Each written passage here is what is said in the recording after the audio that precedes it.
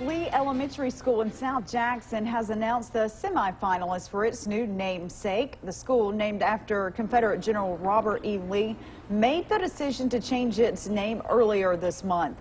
30 different namesake nominations were accepted, and now that list has been narrowed down to 6. Those 6 semifinalists are Medgar Evers, Alice Hardin, the late Mayor Chokwe Antar Lumumba, Jesse Mosley, Aaron and Ollie Shirley, and Margaret Walker Alexander. You can cast your vote for your choice of the new name online. The poll will remain live until next Monday at midnight. And we're back after this.